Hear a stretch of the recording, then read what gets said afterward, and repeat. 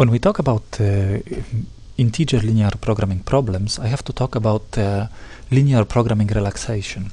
So when you have an integer linear programming model, like this, the example that we considered for graphical method or for solving in Excel, right? We define LP relaxation, linear programming relaxation of this model as the same model except that, that we drop integer constraint from the model. So basically we make the integer model into linear programming model, right? This is again the type of model we considered before, right?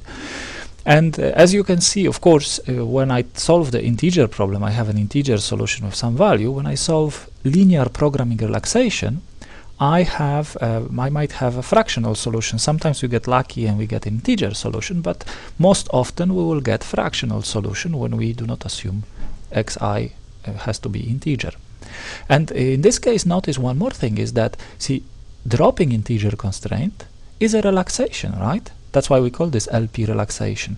And as before with any other relaxation, remember when we talked about relaxations in the previous chapters, we said when you remove a constraint, that's a type of relaxation, your solution might stay the same or improve. And the same thing applies to integer constraint. When you drop integer constraint, the solution might improve. And that's what actually happened here, right? We found a solution with a higher profit. And now, again, if you consider restriction, going back from LP relaxation to the not relaxed problem with integer constraint reintroduced, right? Adding integer constraint is a restriction. So if you add a constraint, like any other constraint, if you add integer constraint, your solution might become worse. From this we can actually draw one more, one useful thing, right?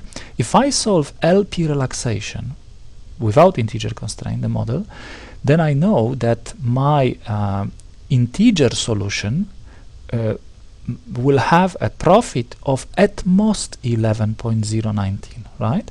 If I solve here a linear problem and I got this profit, when I add integer constraint, I might get the same profit or worse, I will never get better profit.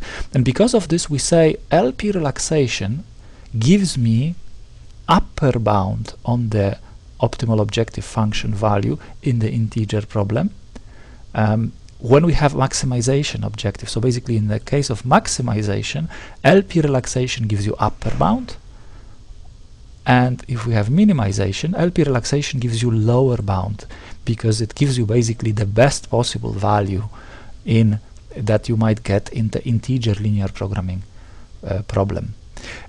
Now, so in this example, right, because we have maximization, LP relaxation gave us this value, 11.0.19. From this we know if we solve integer linear programming model, which we already did, but if we did this before solving it, we would know the profit will be at most 11.019, because 11.019 is an upper bound on the profit value. Why is this important?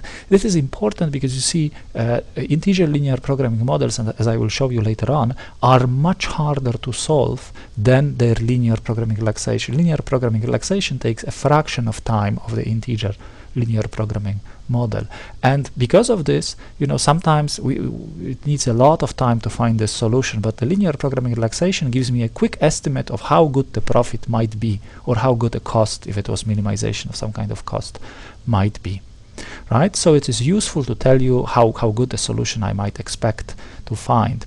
And one more note is, right, when we relax problem with integer constraint, we just drop it. But when we have binary, right, remember binary means integer and between 0 and 1. So linear relaxation, linear programming relaxation, is dropping integer constraints. So basically binary is replaced by xi between 0 and 1, and the integer here is dropped, right?